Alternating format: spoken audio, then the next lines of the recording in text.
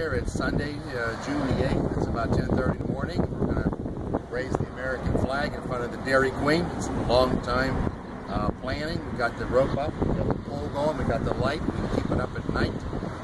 This is dedicated to Sergeant Alan Momberger, who provided the flag. It did fly in Fallujah. We're very, very proud. Jared and Kevin Abraham are the owners. They insisted that we put the flag up. They are good Americans. They are proud. Millions and millions of people will see this flag. Alan, we thank you. Here's some kudos to my brother Jack, also a veteran. And we're going to dedicate this, I think, at this time to both of them. And we're about to raise the flag. Yay! All right. Are we ready?